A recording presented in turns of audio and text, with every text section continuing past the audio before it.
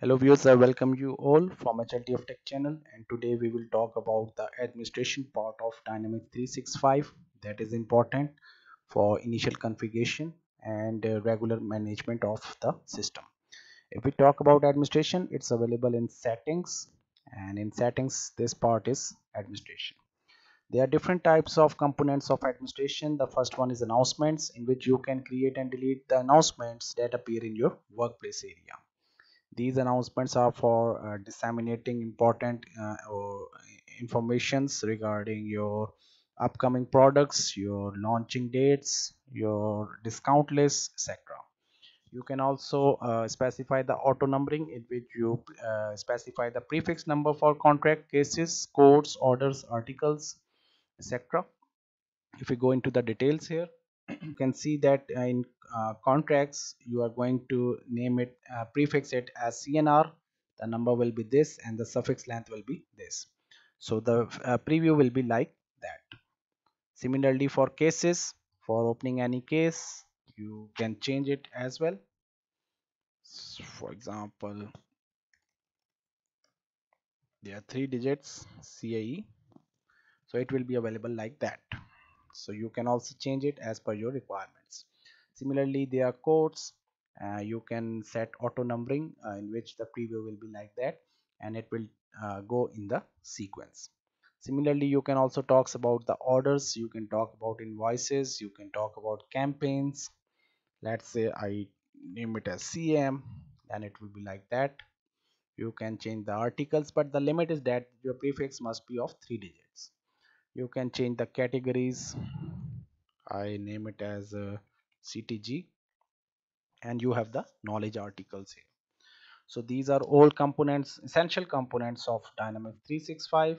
So you can set the auto numbering standards as per your organization criteria, and in this way you can deal with your administration part of auto numbering features.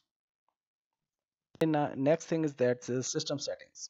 You can in system settings module, you can set the format for various values such as numbers, the calendar, and currency.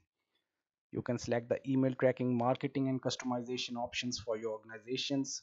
You can also specify the Dynamics 365 for Outlook options here. Here you can see that the general settings are like that. There are multiple settings here. If we talk about the formats, the number format is like that, currency, time, and your current format is English United States. You can change the current format to your any of the different type. If we go into the auditing, you can select the parts that are auditable. If we go into the email, you can configure your incoming email server.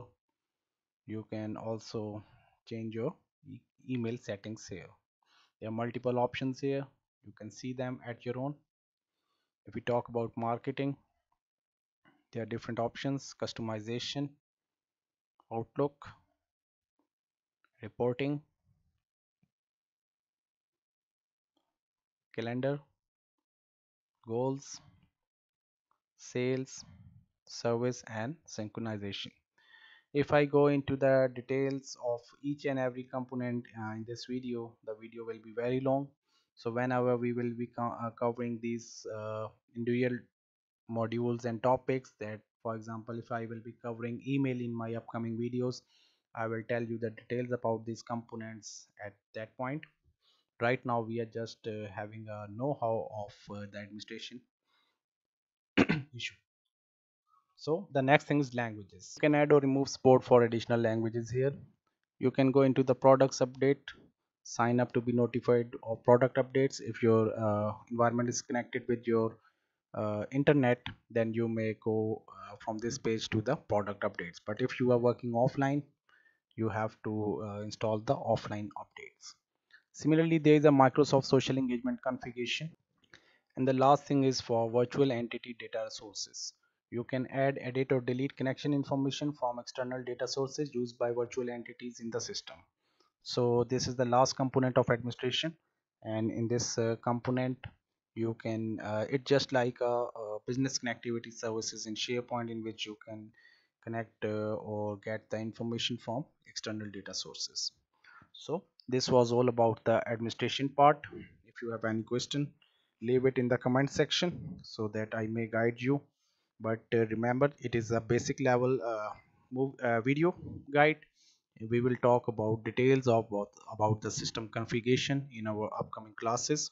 So guys, enjoy watching my videos and subscribe my channel who don't have subscribed yet. I thank you all for watching this video.